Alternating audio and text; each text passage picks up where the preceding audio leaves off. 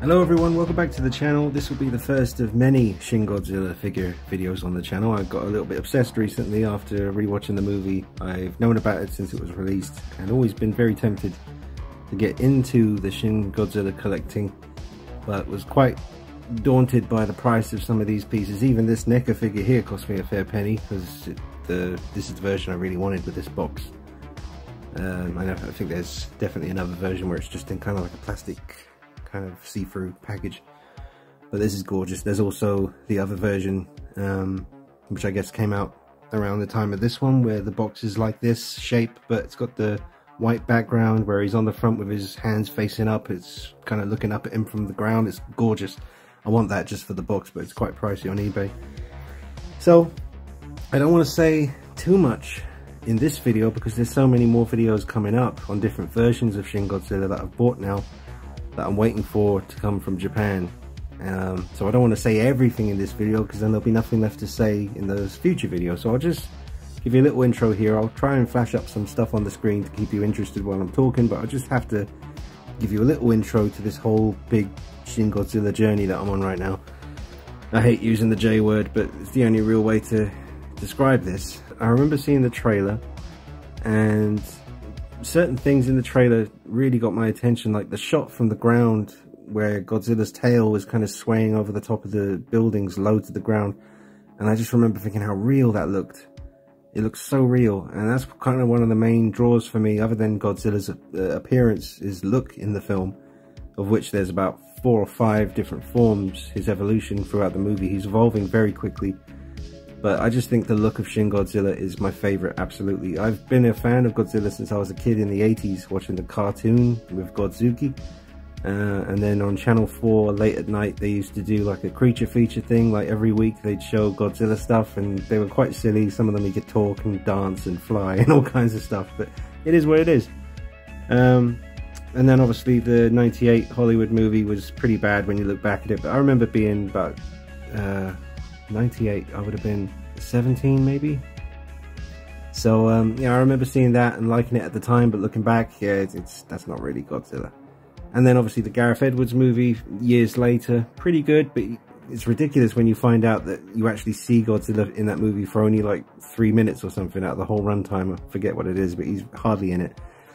But I grew up with them, and I kind of just lost touch with it all, you know, for a while. Obviously in the background you can see the things I'm into: Michael Myers, Toy Story, Batman, all the horror stuff, Predator, Alien, Robocop, Terminator, all those kind of things. And just recently got back into Shin Godzilla big time. Spent more than I've ever spent on anything. The last thing I bought was the 30cm Sakai X Plus Rick exclusive version.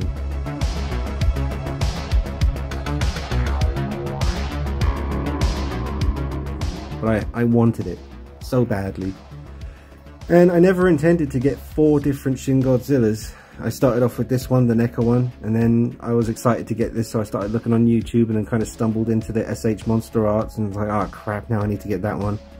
And then that stumbled me into finding out about the Ban Presto, I say that again, Ban Presto version. And I saw that and I thought, okay, damn it, that's obviously the one to get now. So I screwed up by getting the Neca one and the Monster Arts. This is the one I really should have got. That led into me discovering the Sakai 30cm Rick version. And obviously anyone who's reviewed that will tell you that's the one to have. If you want an accurate Shin Godzilla in his 4th form with the red and the black kind of look, that's the one you need to get. And it's ridiculously expensive, but you know, I had to do what I had to do. But I don't want to ramble on too much more. It's already been 5 minutes. I'll try to flash up some stuff on the screen to keep it interesting for you to look at while I'm talking here, but I just love this look for Godzilla. So in the movie, he has about 4 or 5 forms, and the first form is basically just this tail sticking out of the ocean with surrounded by blood, where he's sort of taking shape for the first time. You never get to see anything other than the tail in his first form. And then soon after that, we see him in his 2nd form, where he's evolving and getting bigger. He has no arms, and he's kind of just like pushing himself along the ground in his 2nd form with these big fish bug eyes, these gills on his neck that are just pouring blood because he actually can't breathe on land at this point. He's basically suffocating. and then we see him rapidly evolving and start to try and stand up on his hind legs, and he starts to grow these tiny little T-Rex arms, and his eyes change a little bit, and then he's in his third form. But then he goes away and comes back in his fourth form, which is what we're looking at now in the Neca figure. But all 4 or 5 forms are pretty disturbing visually, but the fourth form here, the kind of more classic recognizable Godzilla shape, is the best version for me ever. You know, I don't think this will ever be topped. I love the way his palms are facing up, because he is Godzilla, and it's basically just that pose with his hands facing up like that instead of down like they usually are, or to the side, with them facing up, and just that kind of non-expressive, just always staring straight ahead, just not even when they're firing tanks and stealth bombers dropping bombs on him, he never seems to acknowledge it, other than when they finally do hurt him by dropping him on his back, and a whole lot of blood. It's just disgusting, that bit. I could talk all day about it. I'm going to keep it short. I've already been talking now for 8 minutes, but there's more to say. I'll save all the other stuff I want to say for the future reviews, because like I said, this is the first of 4 different versions of Shin Godzilla coming to the channel. I might have flashed up some screen grabs of other YouTube videos with YouTubers reviewing different Godzillas. There's some amazing videos out there from some really good YouTubers. I don't know what it is about Godzilla, but there's some really crazy YouTubers as well when it comes to Shin Godzilla stuff. But there's some amazing guys and girls out there just doing great videos and really helped me out a lot, spending money that I shouldn't be spending. But yeah, we'll come back, and there's going to be a lot of Shin Godzilla stuff on the channel, so I hope you enjoy those videos. Still got a lot of Predator stuff to do as well. My classic body is arriving tomorrow, so I can finally do the classic body Jungle Hunter swapping of the parts to try and build the ultimate 1/6 scale original Predator. That's going to be happening very soon as well. So drop a like on this video, subscribe to the channel, follow me on Instagram at DKnight333. This is the Neca Shin Godzilla, and I hope you enjoy this review. A shout out to my buddy Ricky in America, who I've been chatting to on Instagram. He helped me out a lot with Shin Godzilla stuff, so hey Ricky, if you're watching. Just quickly mention about the packaging here. Obviously there are different versions of this figure from Neca that come in different packaging. This is the one I wanted because of the packaging. I think it's absolutely gorgeous. I love the poster of the movie. It's so simple, but it's classic. I love it. I might have to get an actual poster of that and frame it. But yeah, I had to get this version. Packaging is absolutely gorgeous.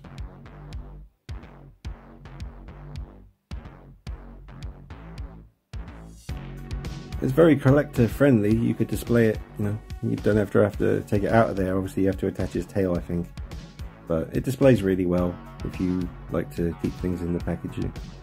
Now I will say, I think this version, from what I've seen on YouTube, the head sculpt is not very accurate, and it's difficult to try and find a version of Shin Godzilla that's in figure form where they nail the head from every angle, the side profile, from the front view, slightly askew, even from the back. But I think, you know, at least 2 of the versions I have coming have nailed the likeness.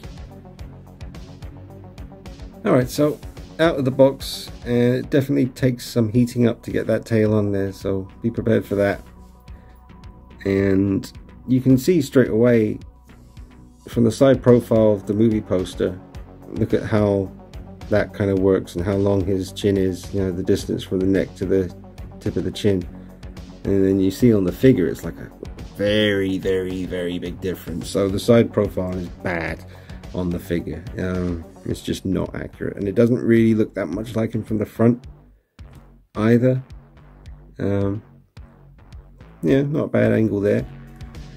But yes, I mean, you know, comparing, as you put the red behind it so you can see the distance on the figure, it's just vastly different. It just, you know, that's not accurate and kills the look really. But still nice, you know. Knowing what I know now, having watched all the different videos on YouTube over the past 3 or 4 days of every version by every YouTuber, you know, I can see a lot more than I could see when I actually bought this. I don't regret getting it because I love the company Neca, and it is nice to have their representation of Shin Godzilla, and it's going to be handy for comparisons later on when the other versions arrive. And you can't have too much Shin, you know, it's all good. I'm glad to have it. It's here. And just for the box, to be honest, I love that box, and that will definitely be on display somewhere. It has to be. Whoop!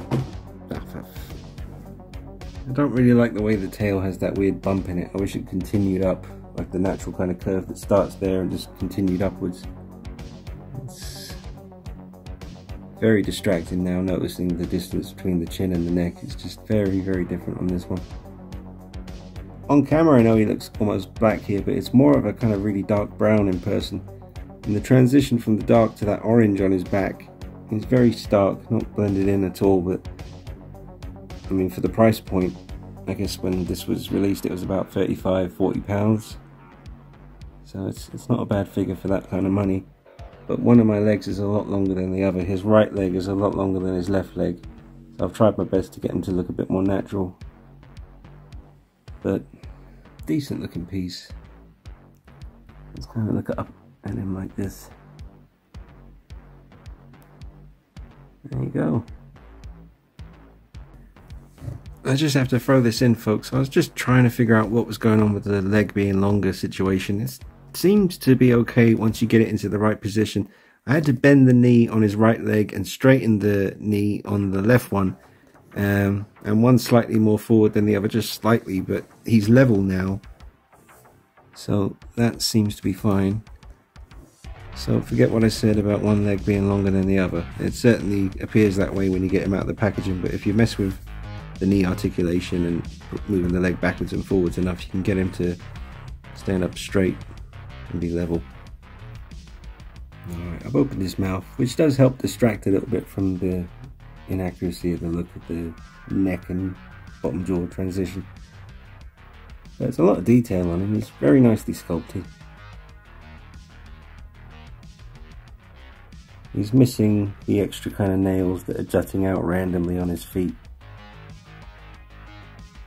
which you can see in the more expensive versions. Can't get the arms too close into the body as much as I'd like, but at least you're able to turn the palms up.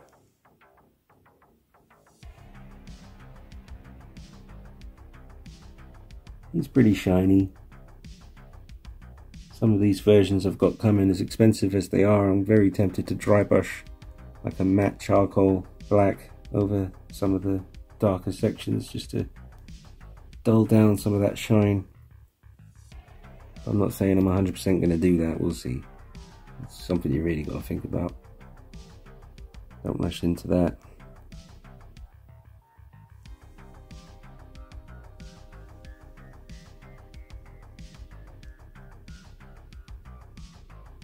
That's about as straight up as you can get him to stand, messing with the legs and the articulation in his waist and the neck and the head, making sure everything's as upward as it can be. That seems to be about as straight up as I can get him, in case you're after that kind of look. It's a shame about the tail again, doing that weird bend instead of just being able to continue up. Slightly askew. And then face in front.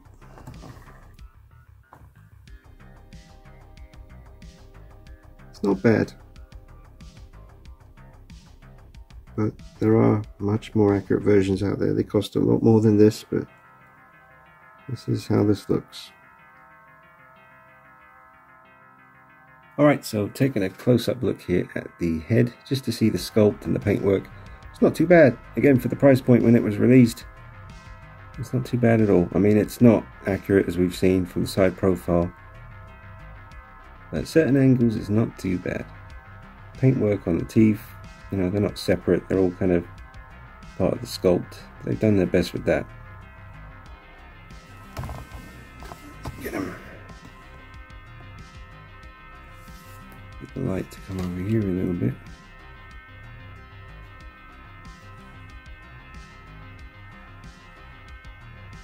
The eyes, they're very small. I can understand how difficult it would be. They're really small, folks.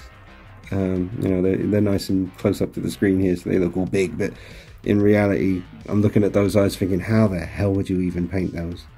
You know, it's like a pin dot for his eye. It's not too bad. That angle right there I kind of like.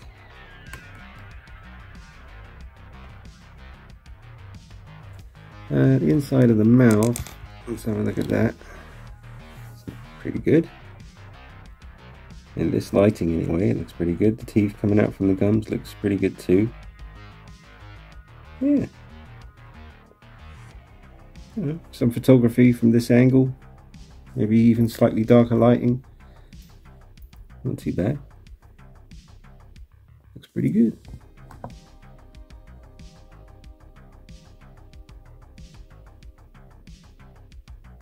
Try and give you all the angles.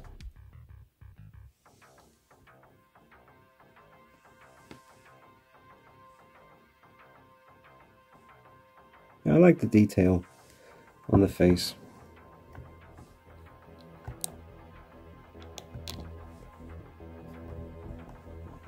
He's a very sturdy feeling figure. I mean, I saw a lot of videos where the head kept popping off. I'm not 100% sure, but I think this is the one that came out later where they maybe corrected a few things, as Neca tend to do with their reissues. We've definitely had some reissues where they've improved things and sometimes given you a completely new head sculpt. So I'm not too sure if the head popping off all the time issue is even an issue with this version.